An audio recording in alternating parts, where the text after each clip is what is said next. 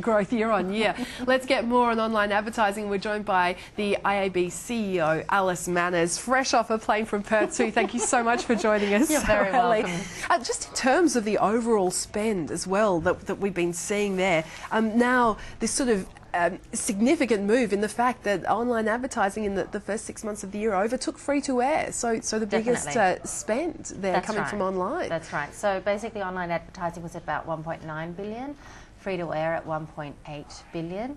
And then if we take the full year, if we look at online advertising, it reached 3.6 billion. So that's close to a 15% year-on-year growth. So when you think that, you know, the advertising environment and the climate has been quite hard, that's phenomenal. It's a huge growth for us.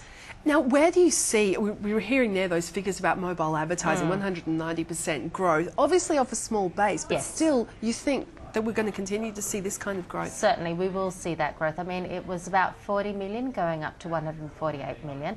So 190% sounds fantastic, and it will continue to grow. I think the two key things that we need to see, or actually three, are one, we need to crack location-based targeting a bit better. So as you're going past that store, what you can do with your mobile, how that integrates in with other platforms. Two, the transaction side. And thirdly, for the IAB, it's about mobile measurement. It's really about enabling the marketer to be able to do a cross-platform buy. Okay, so in terms of the measurement then, in terms of that cross-platform, what needs to be done then? Well, we're currently reviewing some of the measurement partners that we can look at. No one has cracked this globally at this point, so it is still early days, but we need some sort of currency out there for marketers to leverage. Yeah. In terms of those other things that you mentioned too, location-based targeting and transaction, when do you see that then? Location-based has definitely started, even some transaction. It's about getting it broader, it's getting it more accepted, and particularly on the transaction side in e-commerce. Okay, and so in terms of this, we're talking about sort of online ads on smartphones and tablets, and Australia obviously, I mean the growth is huge. We love our devices, don't we, in particular? We do. I mean, Nielsen's got a very cool figure at the moment where 25% of all consumers use 4 screens. So that's including the tablet now. In terms of usage, we're really there. Penetration is saturated. It's across all those multiple platforms. So it's an exciting time for the industry. In terms of other categories as well, video, what's your sort of thinking on where that's going? Video will continue to grow. It'll be interesting to see social as an ad platform, particularly as Facebook are going to be releasing video in the near future. So we'll obviously see more of a shift of TV revenues into video as well.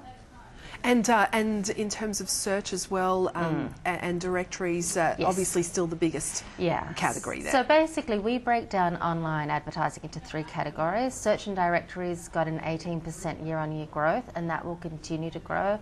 Display, which is your banner, which is still strong, as well as video at 12%, and then classifieds at 10%. So all of them showing double-digit growth.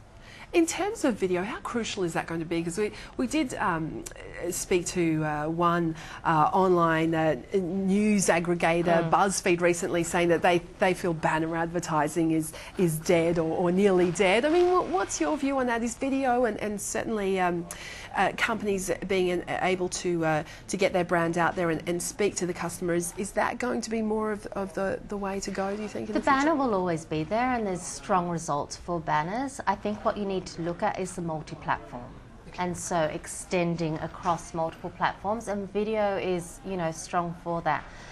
Nielsen data shows that about 14 million consumers stream video, you know, on a monthly basis, so it will continue to. All right. Thank you so much for that. Great to hear all about that latest read there. IAB CEO Alice Manners. Thank you. And that wraps up Tech Report for now. See you again soon. Their big election challenges are matched only by their even bigger personalities. Party leaders Bob Katter and Clive Palmer, passionate, dedicated and often overshadowed, excluded from mainstream debate.